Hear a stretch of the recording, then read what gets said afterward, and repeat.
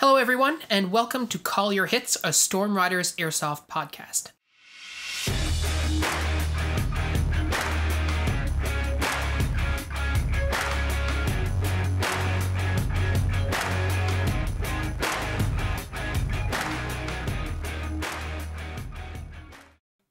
Thanks for joining us, everyone. Today, we're going to be doing an August Q&A. It's been a couple of weeks since we've done something like this, and today we've got a bit of a mixed bag of different questions that are all over the place. So let's just hop right into it with the first question. What is a niche rule or gameplay element that you'd like to try out in a game? And I think I'll start off and give Pat some time to consider what his answer to this question might be. This is a question that came up on the Discord, and one of the things that we had tried many years ago that's very niche and very unique, but not altogether unknown to people who might have done any sort of LARPing, is the idea that wherever you get hit, like if you get hit in an extremity, like an arm or a leg, you lose the use of that arm or leg. So basically, it gives you a little bit of extra, like a few extra hit points, so to speak. If you get hit in the chest, then you're out. If you get hit in the head, you're out. If you get hit in either of the arms, you lose the use of that arm, or either of the legs, you use that use of that leg. So basically, if you are right-handed and you get shot in the right arm, well, then now you have to only use your left arm, and you can't use your right arm for support or anything. It's basically like you didn't have it. And similarly with your legs, like you would hop along. But if you lose both arms or you lose both legs, obviously that's it. You're out for the game. And if you get hit in the chest or head, as I said, then you're out as well. Bonus points for shouting, "Oh God, my arm!" Yeah, well, and we tried doing that a few times back when our airsoft scene was much smaller, like around 2008, 2009, something like that, where we had 8 or 10 people showing up maximum to a game, and it works really well if you have a lot of faith in your community's ability to self-police, because it's supposed to be fun, but obviously it's very easy to game that a little bit. Yeah, it requires people to be willing to play in the spirit of it. Yeah, totally. And it gets really silly. It gets really silly real quick, because you have people who decide that, okay, well, I got hit in the leg, so I'm just going to take a knee and I'm just going to stand here. Or if I need, or well, not stand here clearly, but take a knee here and not move, or move sort of very limited or with some help from a team member. But you have people who decide to keep playing and just literally just hop along all around the field, which at airsoft fields is probably not a great idea because your footing is not excellent. It's not necessarily the most sensible play, but like you do get that Monty Python Black Knight moment out of it. And yeah, so that's true. I feel like this is a rule that initially seems like it's good for milsim stuff. Mm-hmm. And then as soon as you actually play with it, you're like, oh, no, this is great for silly games, but like it's terrible for milsim. Yeah, absolutely. And like, which doesn't mean I don't enjoy it. Well, yeah. And like, we've talked about the legs, but like changing arms, like that's a problem, because firing one-handed, whether it's your strong side or your offside, is definitely not great. It's not an awesome experience. And then on top of that, you add on reloading and all this kind of stuff. Like you might switch to your pistol and that's fine, but then, you're reloading. Like it's definitely, you get to a point where like your utility to your team is obviously like zero. And you get to a point where you are combat ineffective. Well, yeah. And as a result of that, you just veer directly into the silly, right? From my point of view anyway. And that's sort of our experience when we were doing that. It is really that it gets goofy really quickly rather than like players actually trying to take it seriously. In practice, it doesn't work that way. It was great when I ran the P90 because I could use that thing one-handed, no problem. Yeah. Like, can't reload it one-handed, but you can only sort of reload it with both hands, so whatever. And it's definitely the kind of thing too where, and I mean, Pat, you said it, like, you try and do it in practice and you're like, this is kind of whatever. But like one of the things that does happen with those kinds of game modes that are so niche, even if you run it well, and even if, everything goes perfectly, etc., which it likely won't, but let's assume that it does for a second, you get tired of it pretty quick. Like it loses its luster in relatively short order, right? Once you've done that for like half an hour, you're like, okay, that's enough of that. Can we please go back to just something normal? Yeah, it's not a game mode that like I feel had a protracted lifespan in our community. No, definitely not. Definitely like worth a giggle with your friends, but not a game mode to keep playing over and over, or at least for us. Your mileage may vary.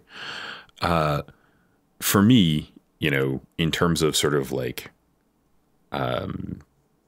relatively complex or like rare rules to see played in Airsoft. So I would love to try playing, and I mentioned this before, but like playing a game where vehicles are in play. I think that would be super, super cool.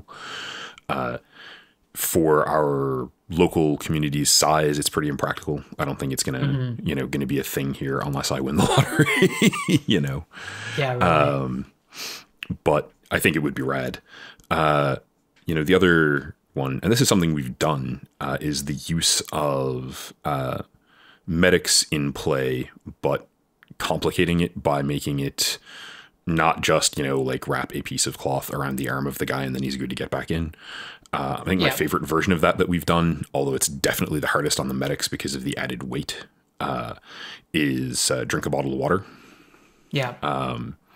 And it's really easy to implement for a day because you just go to Costco and buy a couple of pallets of like cheap bottled water. So there's no huge issue there. And it adds a lot more verisimilitude to people being medic back in because it takes time, right? They're just not getting back up every 6 seconds. And that takes some of the, I'll say, unfun aspects out of having medics in play for me. Like like I shot that guy, but my team's not going to make any progress because there's a medic right next to him sort of stuff goes away. Yeah, absolutely. And for clarity, like what we've done is like the medic has to administer the water, which is to say they have to give the water to the person and the person has to drink it, but they have to wait with the other person. So while that's happening, like neither of them, unless the person is able to like literally chug the 300 whatever mils of water it is, and just like down it in like 2 seconds, both of those players are going to be occupied for a second. The other thing I would suggest too, if you're listening to this and you're like, wow, that's a great idea, make it so people have to return the empties to you, because obviously you don't want to be littering on your field. So it's very easy to get them to be like, hey, when you drink it, the medic has to collect it back. And then when the medic goes to get supplies, they swap the water bottles for the empties, I should say, for fresh ones. Like Pat was saying, there's this piece around, well, the water weighs. So obviously the medic wants to carry as much water as they can, but they're not going to be carrying 20 bottles because that's going to be, 15 kilos or whatever. They don't want to be hauling that much water, right? Yeah, it starts to impact the medic's ability to get around the field and thus be an effective medic. The other thing is, like, people are, I'm sure, are listening going like, well, yeah, but I can chug like a bottle of water in 6 seconds. Yeah, but the 7th or 8th time you try to do that during a game, you're like, oh, I'm feeling sloshy. Yeah, especially if you're the kind of guy like, who gets hit a lot in a short order. Like that's not. Yeah, you're gonna be full of water. I do not wish to be medic back in. I am very gurgly. But at the same time, it's also great because if you're playing like a protracted game and it's warm, it also kind of forces everyone to stay hydrated. So it totally, and that was part of our logic too when we put that rule in place. Is the fact that for a lot of airsofters, hydration is really important, but it's not something that you really think about too much. And so in this way, you're like, at the very least, some players who are in a position where they're going to get hit, which means that they're probably a little bit more active, are going to have an opportunity at least to be administered some water, right? Yep. And like we have definitely experienced across a fair amount of our play that like a lot of people don't necessarily bring hydration or adequate hydration to games. When we've used the rule, we've used it in Milsim or Milsim adjacent stuff. So it's been all day games where like you'd have people show up with no water and it's like, well, you're going to be playing for 10 hours, so you're going to need to drink water. Let's force that into the equation a bit. But I actually do think it's a fun rule that you could implement in like a bunch of different game modes that adds a bit of, again, a bit more verisimilitude and a little bit of complexity without it being too much of a pain in the ass. Yeah.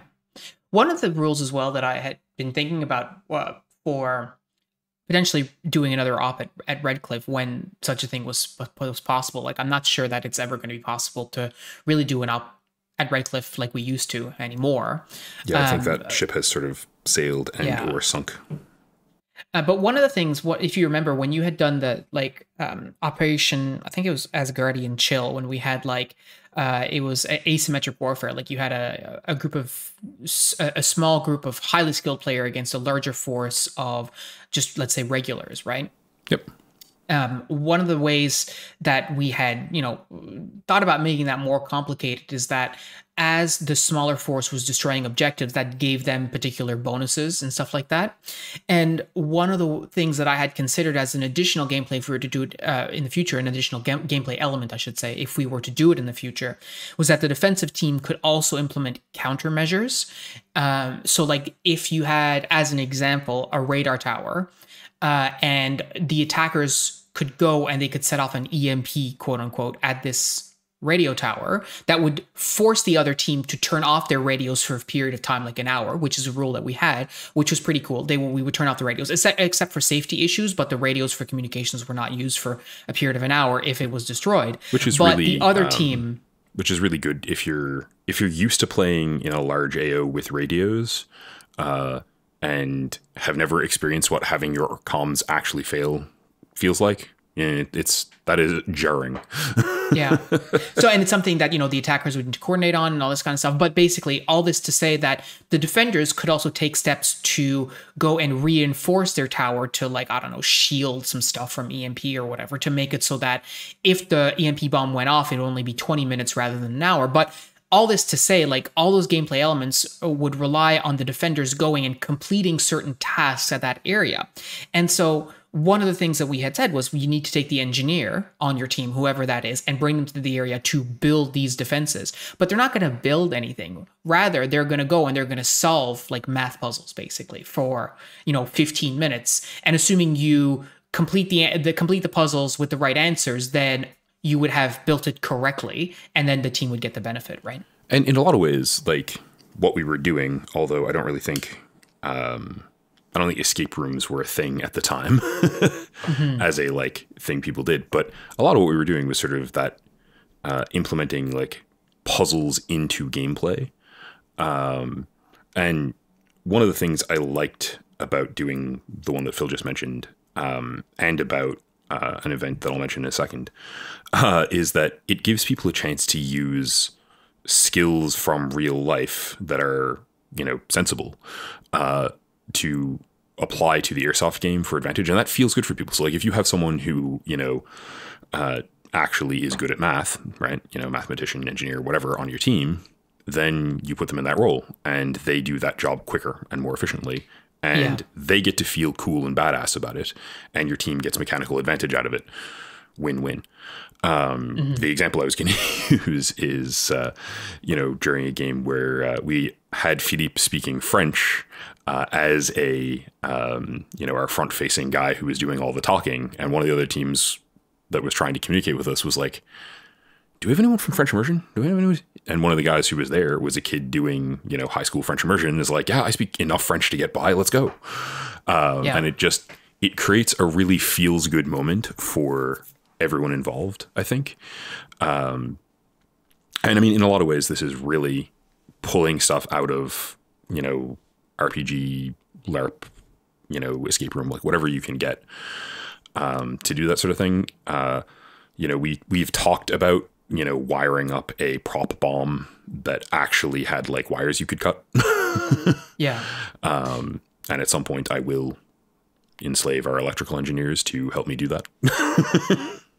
But it's the kind of thing that, it might seem like niche rules or niche gameplay elements and stuff. And some of them, like we mentioned, the one that I said right at the start, with the shooting in the arms and legs, may not actually work out the way that you think they will when you actually play test them.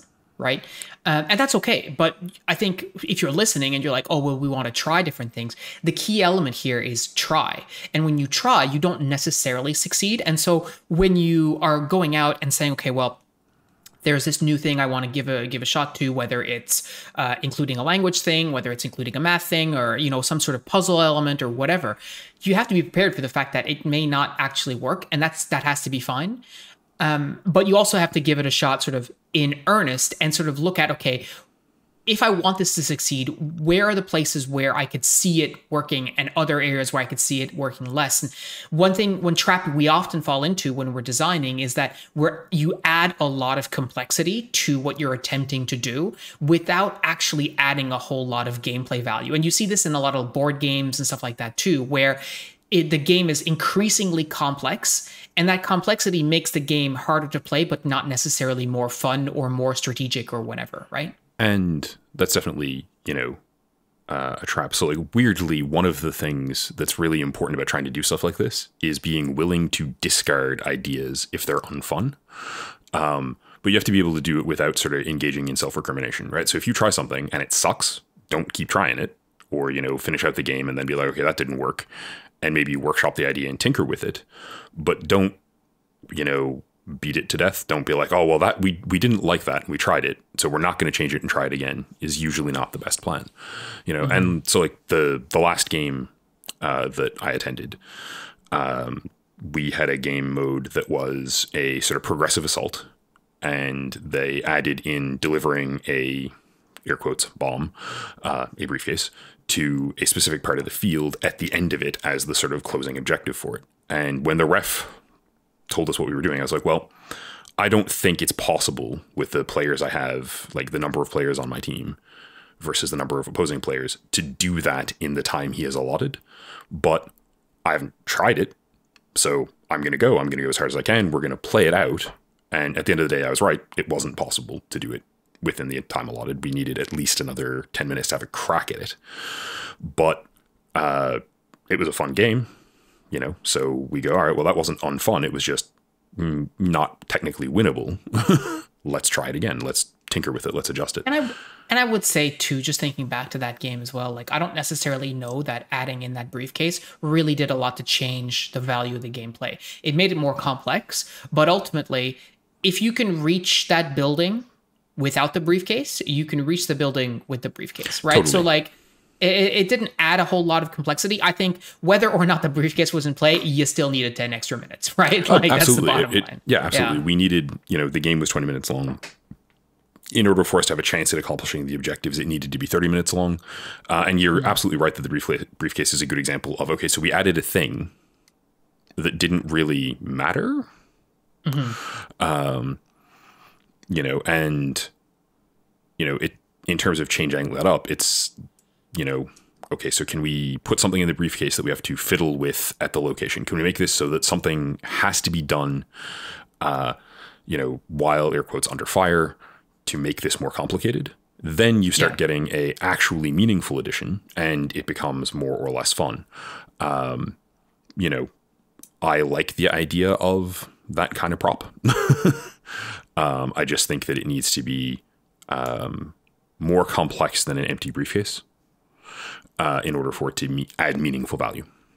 Yeah, for sure. And so I think ultimately, when it comes to this question, I think like there's a lot of different things that we'd like to try. There's a lot of things that we have tried, but ultimately, if you're listening to this and you're like, oh, well, we want to try stuff in our area, I would certainly recommend that you do that. I mean, as long as you think it's fun, like that's why we play Airsoft. Like, don't take it too seriously that you're not willing to try goofy stuff. And, if it works, it works. And if it doesn't work, it doesn't work. And if it doesn't, then, you can look at that and say, well, we're never doing it again if it's an absolute failure. But most of the time, you'll be able to find some salvageable bits that end up informing what you do in future. So I just, keep an open mind towards that. And if you haven't tried a whole lot of stuff, I mean, just think about, well, what do you find fun, right? What do you find fun in games? What you like the games that we've done a Payload game, for example, many years ago. So, Payload from Team Fortress 2, like that kind of stuff. There's stuff that you can replicate that works, and there's stuff that you can replicate that doesn't work, and it's definitely worth trying. A really good example, I think, of like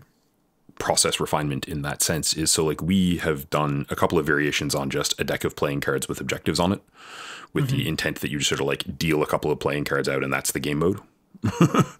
And, the first time I did that up, I know I actually used all 52 cards, and it was ridiculous because it's difficult to create 52 distinct, meaningful gameplay elements for an Airsoft game being played in a relatively small location. Yeah, right? Sure. Like, it just doesn't work. And so the second time it was 20 cards, and it worked a lot better because everything that could be dealt out of the quote unquote deck was meaningful. You know, a funny sort of related thing, like this briefcase is a bomb, bring it wherever. That is a lot more meaningful if you're doing it as sort of a CQB game, because you need to have both hands, or one hand on the briefcase and one hand on some sort of gun, ideally. And as we were talking about earlier, it's hard to single hand your primary, so it's a great excuse to use a secondary if you have one. Or people who are carrying, little lightweight primaries that you can one hand get, a big boost out of it. But it makes for interesting changed up gameplay in a way where in a big field game, it doesn't have the same effect or impact. Yeah. All right. Next question, I think, is a bit more directed at me, but I'm happy to engage. How should I edit my Airsoft videos to make them more interesting and get more views? Oh, this one's really easy. You give them to Philippe and make him do all the work. And that solves all the problems. Yeah. So I think there's two parts to this question. So one is how you make them interesting, and two, how you make them get more views. I'll answer the last part first. I mean, I'm not the right person to be asking that question. I mean, we have a very, very mildly successful Airsoft YouTube channel that's as a result of just pure algorithmic luck. People getting pushed our content in the early days and subscribing, and then here you are. And now you kind of like the content that we make and you stick around or whatever. But like when it comes to getting more views, it really has a lot to do with what keywords are flagged by the algorithm in the video that you put in. Like people try clickbait stuff that gets people to click on it, all this kind of stuff. Right now, YouTube is pushing shorts a whole lot. So if you're making lots of shorts, which hopefully we'll be making in the future, then your channel may be promoted to more people and get more views in that way. That being said, I mean, if you're making Airsoft content specifically to get views, you should be looking at what type of videos actually get views and trying to make videos like that. And personally, that's not the kind of content that I would make, because it's not interesting to me, and it's not the kind of gameplay that we make. There's a lot of sniper content, like you think about guys like Kicking Mustang and Novrich, love them or hate them. Those are the guys who get a lot of views. Cheater compilations of zoomed in footage of people quote unquote not calling their hits, whether or not that's a hit, don't really know, sort of take it at face value. Making all these amazing shots at like 80, 100 meters or what have you, players not seeing, which may or may the not shot actually happening. Yeah, like all this kind of stuff. But, like those types of videos are the ones that get the most views. So if you want to make Airsoft content that gets views, that's the kind of content that does get the views. To come back to the first part of the question, which I think is more interesting to me as sort of a content creator and a video editor, is, I would say, what do you find interesting, right? Because if you want to make interesting videos, I would say you probably want to make a video that you would find interesting, right? So when I edit videos, for example, we know what kind of content we tend to make. We tend to make educational content, talking head content, where we make commentary about a particular topic, whether it's, tips to help you not get hit, whether it's commentating on video from one of our games, like GoPro footage, for instance, or whether it's, foundational, educational content, such as, this is what suppressive fire is, this is what bounding movement is, and so on. At some point, we need to do just a short that's all clips of me galumphing around awkwardly. Yeah, well, I've got a couple of ideas that I'm going to float by you later, or you can give me some notes. But when it comes to making an interesting video, I mean, the question has to be like, what is it that you are trying to convey here? What is the story that you're trying to tell? And for us, in a lot of our videos, I would say the vast majority of videos, our story is, what are we trying to educate the viewer about, right? If you're making a video about your experience at a milsim, what's the story that you're trying to tell? Like, what are the critical elements? Like, you have to treat it almost like you're writing a narrative, like you're writing a story, right? What is the opening of that story? What does that look like? How do you draw the viewer in to your story? How do you layer on elements that are interesting on top of that? What are what is the opening setting? So you're showing up at the milsim, for example, you're loading your gear, you're making friends, you're given a bit of a sit rep about, okay, what the gameplay is all about. And then you start talking about, okay, what did you do and where did you go? What kind of firefights did you get into? What were the interesting elements, right? What draws and captures the viewer's attention? And then, what is the climax of the story, and then the unraveling at the end, right? The denouement, as they say, right? What is the debrief? Like, how did everything go? Like, who won, who lost? What lessons did you learn? What did you enjoy? All this kind of stuff. And then by combining all of those elements, and I would say even like coming up with a script or a storyboard or something that tells the story, you can create an interesting video. And then on top of that, you want to layer in your editing elements. Like, do you want quick cuts? Do you want no? Like, for example, in our videos, if you watch them and pay attention to where they're cut, most of the time you'll notice that there are very few quick cuts, because I personally don't like them as an editorial tool. I prefer to not have them. And so instead I cover with B-roll and all this kind of stuff. These are all things that as you learn about video editing and you watch other people and you educate yourself, you'll be able to incorporate and find like, what do you like and what do you dislike. But that being said, you can do all of those things and your video might still not get the views. So I would say make sure that you enjoy the process, because if you're only doing it to get views, you're probably not going to get that validation, right? Like, there are tons of videos that I spend a really long time on working, and I mean like multiple hours, 12 hours, 18 hours, 24 hours of work on, that gets, 1,000 views, 2,000 views. Does that mean that I'm not going to make those videos? No, because I enjoy making them. If I didn't, and all I was doing it for the views, I would have stopped a long time ago. So I would just consider both of those elements when you're looking at your airsoft video editing. So actually, next question actually is primarily just for Pat. Do you take any special precautions airsofting if you have a tattoo? So I don't have any tattoos, so I'm going to pass it off to Pat, who might be able to help a little. Yeah, so I can cover that one off for sure. So if your tattoo is brand new, right, if it's not fully healed, my response is don't play airsoft, right? If you were going to get a tattoo and you're sort of like, okay, well, I've got a 2-week healing period, don't go play airsoft during that 2-week healing period. Don't do anything that can mess up what you've paid hundreds of dollars for an artist to put on you permanently. If you're absolutely like, oh yeah, I'm going anyway, regardless, you want to make sure you have like hard foam or some sort of padding over it to make sure that it absolutely is not getting hit, right? A bleeder on a healing tattoo will mess that up. And your tattoo artist will be angry with you. So now that your tattoo is like fully healed, does that change anything about how you play? Like, no. So like, obviously you probably want to avoid, bleeders on your tattoos, but, the primary thing there for me is, so if you have a tattoo, part of taking good care of it is trying not to expose it to the sun a huge amount. So like sunscreen is definitely a given if you're going to have rolled up sleeves and stuff, but realistically, so mine's on my upper arm. I don't roll my shirt up enough that it can get sun when I'm playing airsoft, if I can avoid it. That's just true. Because it's, it's not really ideal for it. And that means that there's plenty of, just sort of sleeve over it to prevent it from getting a bleeder. So I've never had any issues in that regard.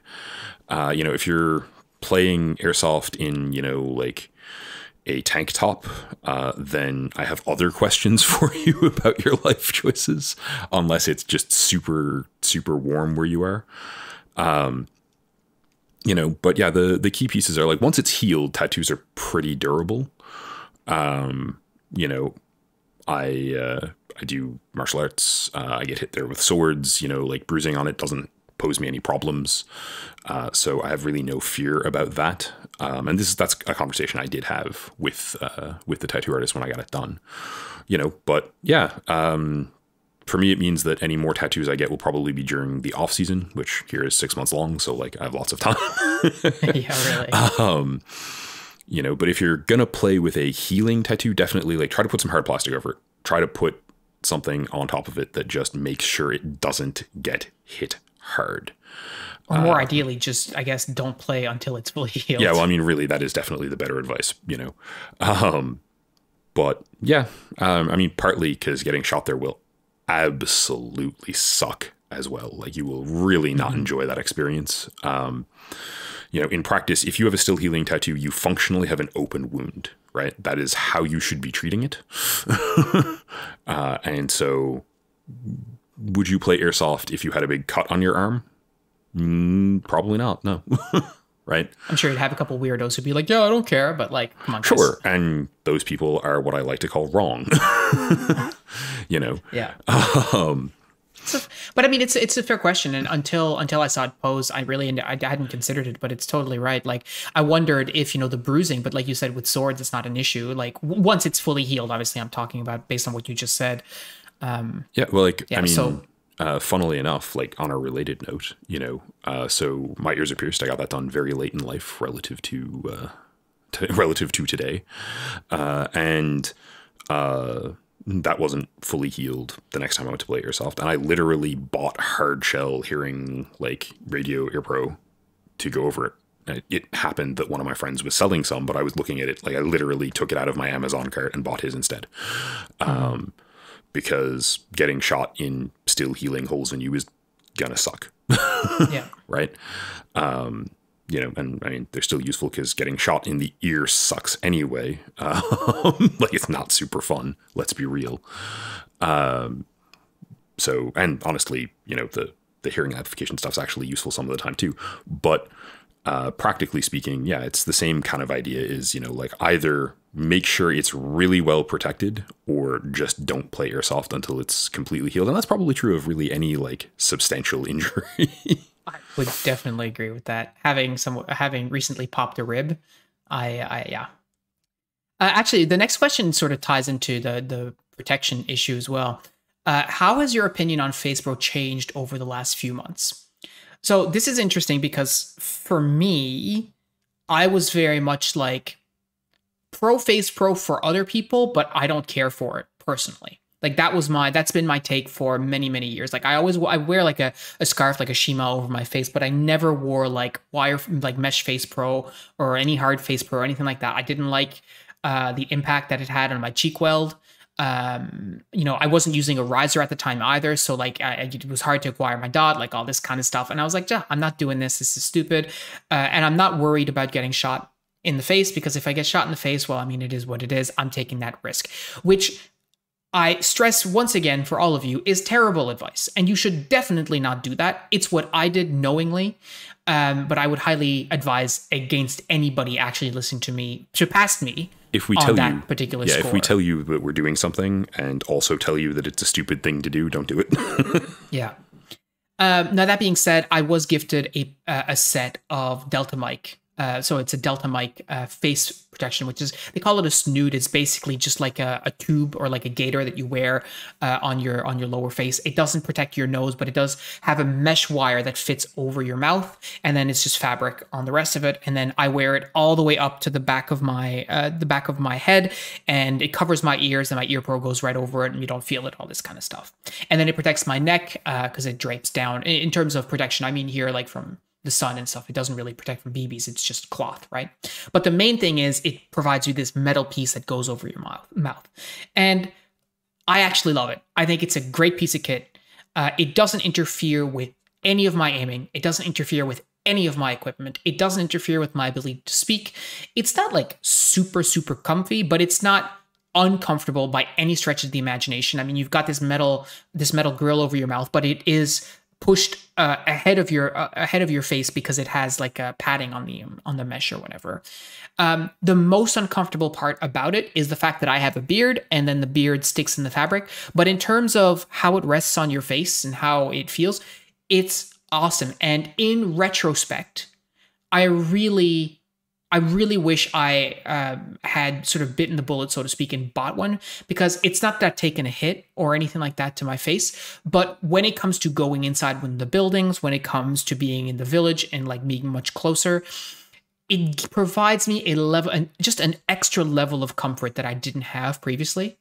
Knowing that if I go inside, there's zero chance that I'm going to lose a tooth or something like that as a result of that particular engagement. Now, that being said, I have never been shot in the nose more than since I got this snood, because the snood does not protect your nose. I know that there's another one. I think it could be called an Odin or something like that. I think Ricardo on the Discord, Lux, actually has one, I believe, that actually has the metal piece over your mouth, but also extends over your nose. Again, it's a European thing, so it's kind of expensive to get into Canada. But the Delta mic is really great. But like I said, it doesn't protect your nose, so I've been shot there. I know Chaz modified his goggles. He's got a little piece of foam over his nose bridge to protect it. You can do a bunch of mods like that. But anyways, to come back to it, I think my opinion of FaZe Pro has not changed when it comes to other people, but it certainly has changed for me. And I, again, like I said, would consider I would be really hesitant to hit the field without it. The other thing I'll say is that it provides a level of camouflage that didn't exist before. Now that I have my helmet scrimmed, when I pull my FaZe Pro up, really the only thing you can see is this little piece of my nose. That really helps me blend into the background a lot better. I know John commented on it, like one of the first few games we were playing. There have been times where I've been sort of in concealment and people don't see me. So it's a great piece of kit, and I'm glad that I have it now. Yeah, speaking as someone who has recently played Find Phil in the bushes and gotten shot by Phil because he couldn't find him in the bushes, yeah, it helps.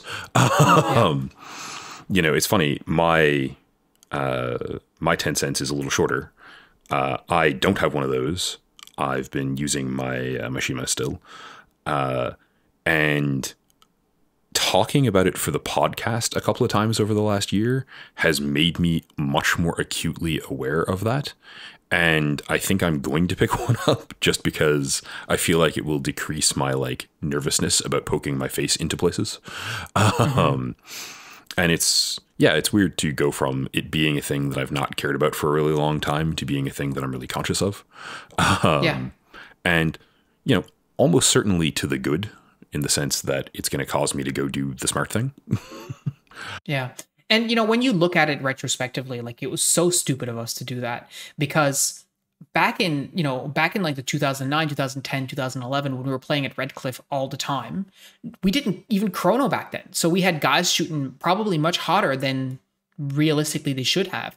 So, and myself included, to be honest, because I mean, the only test we would do is, are you comfortable getting shot with your own gun point blank range? And if you remember, like, you shot my scar in my back the first time that we had it upgraded, and it bled immediately. And I was still like, yeah, that's fine. Well, we weren't wearing FaZe Pro at that time. Like, that was not great. So, especially when you consider that, like, I didn't have dental insurance then. Like, yeah. Ooh, past Pat was not bright. Okay. But yeah, so I would say opinion of FaZe Pro, like I said, has changed. For others, not at all. You should definitely be wearing it. For me, absolutely. You should definitely be wearing it. The update is, we should also definitely be wearing it. Yeah, exactly. Next question. What happened to Pat's World War II impression kit? Before Pat answers, I'm going to answer, and that is HPA. That is the answer. All of Pat's money, time, effort, waking hours have gone from whatever other hobbies he had. It's all HPA all the time now. He isn't wrong. I'll preface this with, I don't want to HPA the Garand. The idea of doing that is offensive to me. Because that's, small victories, I suppose. Yeah, right. Take what you can get. It ruins the verisimilitude of the thing. So the answer is, I'm nowhere closer to getting to game it than I was, because instead of buying the boots for my World War II impression, I have focused on sort of organizing and sorting out my HPA stuff more. I definitely don't regret that decision. I'm having a lot of fun playing around with it. But it does mean that the boots are probably not going to happen until next season at this rate, because I'm doing daft HPA things. For the moment, I've been talked out of HPAing another gun, the LMG, so I'm holding off on that until maybe next year as well. Unless I randomly come into money, which seems very unlikely. But yeah, it is that just, I need $400 boots to complete the impression. They're not $400 if you live in America, but I don't. And so they've been sort of put on the back burner. Was this question from John? I don't know. I can't say. But yeah, I still really love the impression, really love the kit. It's super fun to play around with. I just have not worn it to a game yet because I still haven't bought the boots. And yeah, that's pretty terrible. I should definitely do that. But the things that I've done with my HPA setups are really, really fun. And I'm just sort of chortling at that lunacy at the moment. So Yeah, gun's not going to HPA itself, guys. Come on. I'm pretty much, it turns out that putting Polar Star engines into things isn't cheap. Yeah. Who knew? Yeah, thanks for that question, John. I'm sorry. So last question that we have, this is a bit more of a serious question. What is the line between like a fair amount of protection on a player, so protection from BBs and so on, and padding yourself so much that you're not going to feel hits? Should there be rules at fields about what people can wear for personal protection?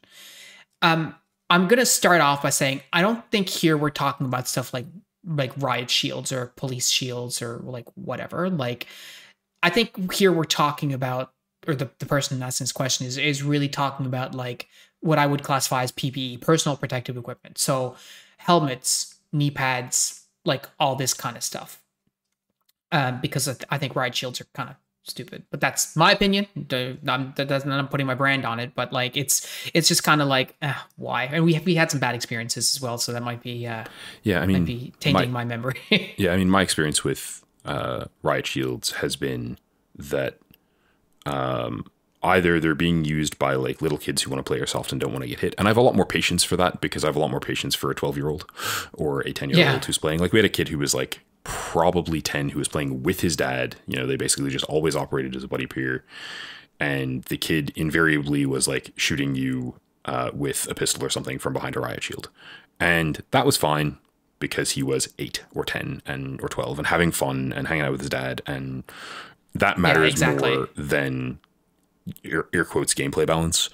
But like I've also played with guys who are like single-handing an SMG behind one who are my age, and I don't really feel that that's in the spirit of the rules of airsoft, but that's also not the point of this question. Yeah. It's funny because like I remember having conversations with Shane from Ireland, on the Discord, and he was very like adamant that he felt like plate carriers were unnecessary for airsoft and they should not be allowed because players who wear a plate carrier intrinsically will not feel the majority of the hits that are coming to them because, I mean, you get hit in the chest, right? That's why people wear armor in the chest, because that's where the largest center of mass is, right?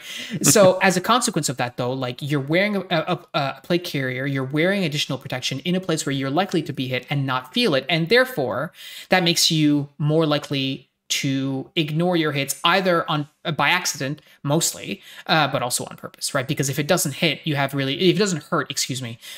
very little incentive to not take that hit, right? So that's sort of the mentality I think behind this question. And there's a lot of players who wear plate carriers, right? The vast majority, I would say, of airsofters, especially who start getting into it, get some sort of like, static M4 type vest deal, or cross draw, whatever, or some sort of plate carrier like 1694 or JPC or Cyraz replica or I mean, whatever, they're widely available. They look cool. You've seen them in the video games that are, frankly, if you're playing your soft games, you probably played and enjoyed. There you go.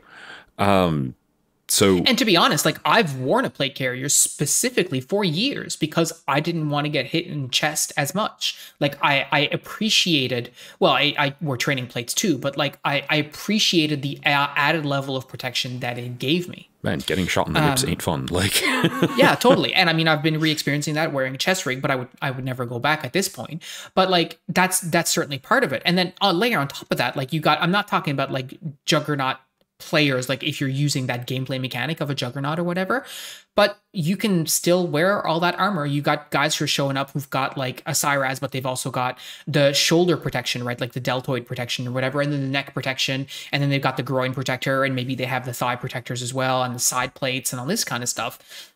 You could wear all of that, right? And that's not, in my view, that's not problematic. Like, it's not cheating, obviously, but the question does ask itself, like, is that too much, and does that detract to gameplay? So I think the question I'll ask you and then I'll answer it myself, is so when you ran a Cyrez, like, did you find it impacted your ability to tell when you'd gotten hit? Not consciously. Yeah, like, I mean, for my, my 10 cents, like when I was running the Cyrez, the 6094 didn't really ever fit me well enough to say that, oh yeah, it was taking hits on me. Like, I'm a big dude, it's a small plate carrier, whatever. But like the Cyrez, covered my entire torso very much. But getting a BB hitting that big, gigantic roll of fabric, it makes a very audible, specific sound. And I did not have any trouble going, oh yeah, that's definitely the noise that means I've been hit.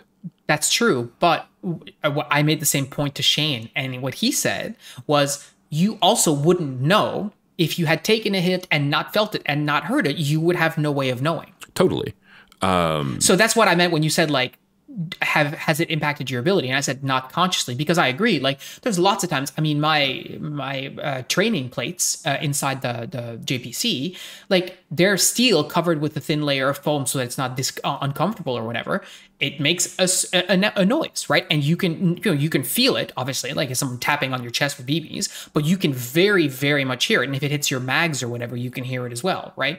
So I don't think that's an issue. But the question does ask itself, like, did you ignore hits unknowingly because you were protected? And if you hadn't been, it might have hurt and you might have known, right? So I'm comfortable saying, no, I don't think I did. I don't think that was an issue.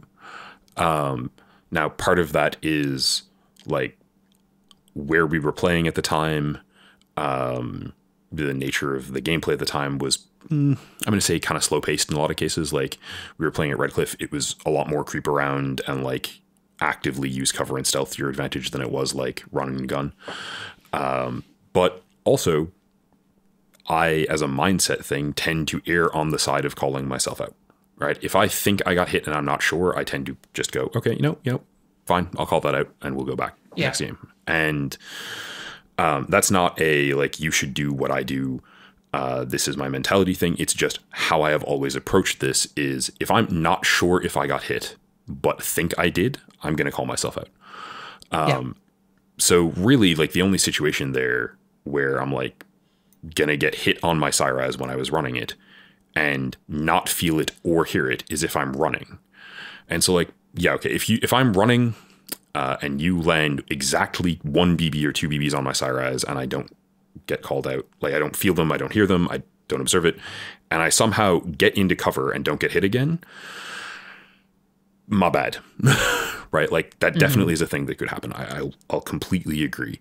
I, however, have been shot at by enough airsoft players to know that if that's happening and there are no hits on my face, neck, arms, or legs during the burst, then I've been hit by someone who's really accurate. Improbably accurate, I will say. And that's not to sort of like, poo-poo the idea. I definitely, am willing to exceed that it's possible that during the like 6 years I ran that thing, I got hit on the Cyrez and erroneously kept playing.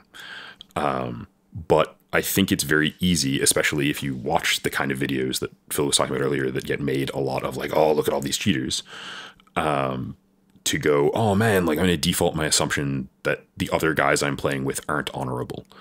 And I think that's not how I want to play airsoft. And like, it's a choice. It's a mindset approach to playing, right? So if I think I've been hit or if I'm unsure, yeah, okay, I'll call myself out. It's airsoft. I'll be playing in 5 minutes. If I'm shooting at a guy and, at this point I've got a 4x magnified scope. So if I'm shooting someone and they're not calling their hits, I'm usually pretty sure of it. But if I'm shooting at someone and they're not calling their hits and I can't like visibly see it hitting them through the optic, assume you missed, right? These are not the most accurate things in the world.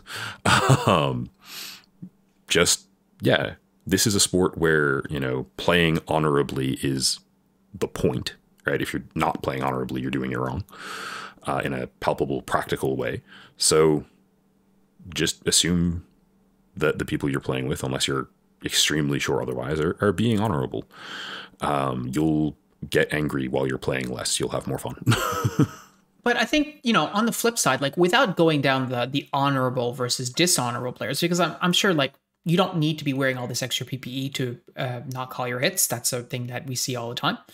Well, not all the time, not as frequently as we used to, but certainly, I mean, is a fact of airsoft, right? Someone's wearing a chest rig and you shot him and he just ignores it or whatever. Or, you know, you like it happened to me earlier this season when I was running from cover to cover and Matt shot at me and he hit me, but because of the adrenaline or whatever, I did not feel it, right? I just kept running. And it's not until we got to the safe zone that he pointed out that he had hit me. And I was like, really? And I checked and yeah, lo and behold, there's a little welt where he said that there was. And I was like, wow, I did not feel that at all at the time. So obviously PPE in this particular case, like extra padding and stuff, really doesn't have a factor. But the question does ask itself around, so if people are doing this to protect themselves, which is fair, are they inadvertently, I guess, I'm not saying dishonorably, but are they inadvertently giving themselves an advantage by providing themselves more protection from BBs that they may not feel and therefore continue playing in a situation where they should have been out? And I don't necessarily know that the answer to that question is very clear cut. I think it's probably very situational for one thing, because you may wear that equipment and never get hit there for one thing, right?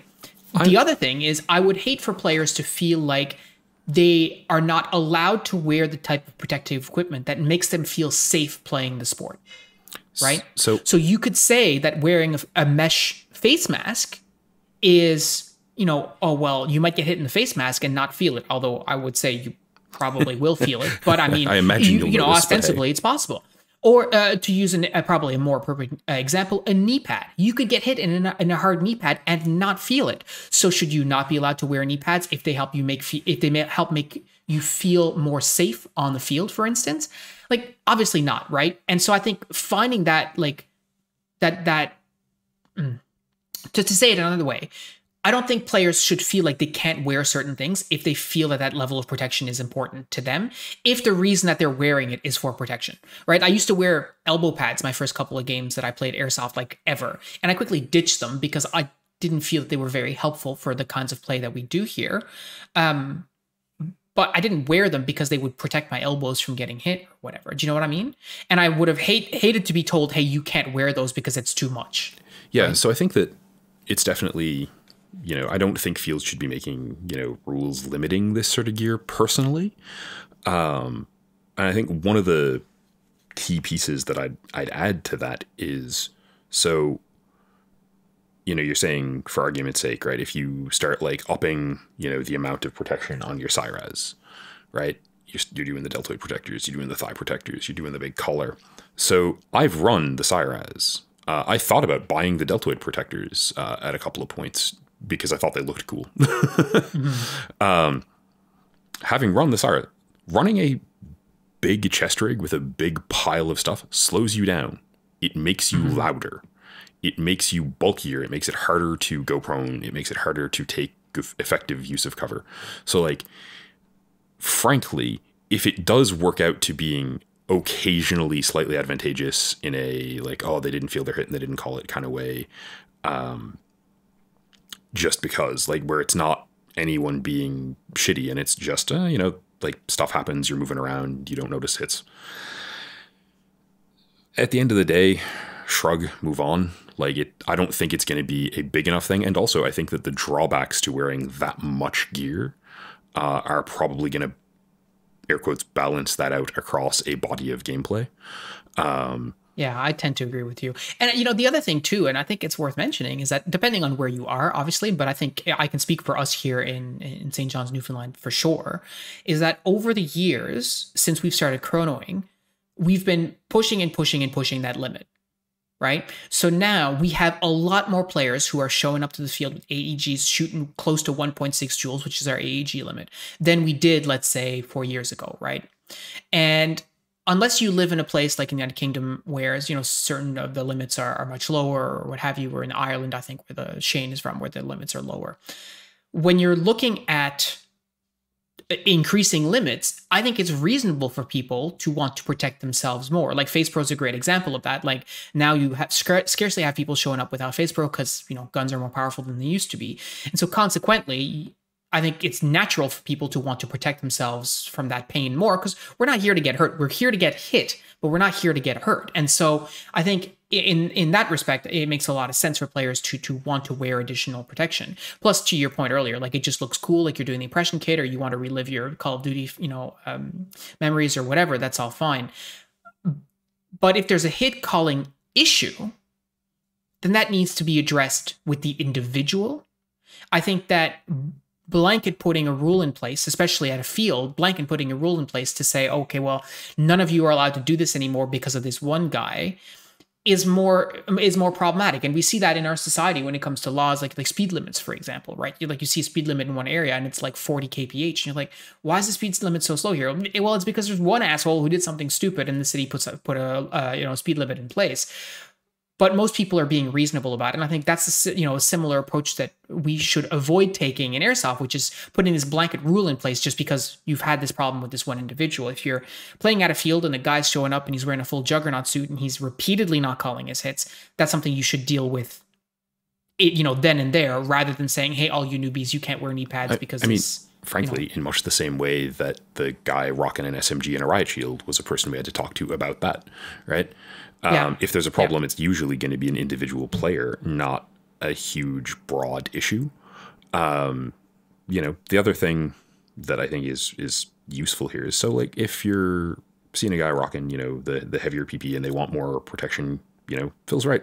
When I started playing Airsoft, our guns were the hottest guns on the field, and they shot 375 FPS with .2s, right? Which is way under the current field limit everywhere.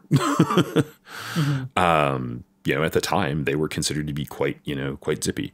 I've definitely been shot the last couple of games I played by guys who were absolutely like at the margin for what we allow. 158, 157. Yeah, for what we allow on a sort of rifleman kit. And I still don't care. But I definitely remember getting shot by a guy and going, man, like after the game, I was like, man, there's some zip to that. Like, you're shooting pretty hot. And he's like, yeah, I'm pretty much like dead on the line. I'm like, yeah, good enough. I'm not bothered. But like, yeah, I definitely noticed that his gun hit harder than Phil's. Yeah, for sure. So, what can you do? Well, what you can do is wear more protection, and if that helps you have a better day of airsoft, then I think more power to you. Am I necessarily going to do that? Not really. For the like we said before, like you were saying, Pat, wearing more protection means it's more kit, it's hotter, it's harder to carry around the field, all this kind of stuff. So it's not really for me. Like, I'm still going to wear my knee pads and my helmet, don't get me wrong, but I'm not going back to a plate carrier, and I'm certainly not going down the road of like groin protector and deltoid protectors and like all that stuff. But like, if you're a player who's doing that, yeah, do it. Don't feel bad about it, I think. Especially because, from a practical gameplay point of view, like, we really do tend to preach like aggressive play and sort of, violence of action as mechanically effective tools to win an airsoft game. So if you can't push yourself to be aggressive because you feel like you're going to get hurt, toss on some more PPE, give it a try. All right. Well, that's it for the questions this week. Keep them coming. We always love doing Q&A. It's, like I said, it was a mixed bag today, but it's always fun to answer some questions that we see from you guys on the Discord or on the YouTube comment section. So feel free to keep them coming. Plus, Phil gets to see me look confused. Well, that's true. Yeah, because I don't share the questions with Pat ahead of time. So there you go. But guys, that's it for us this week. That's all we've got for you. Tune in next week. Thank you so much for listening, and we'll talk to you soon. Have a great week. Play some Airsoft.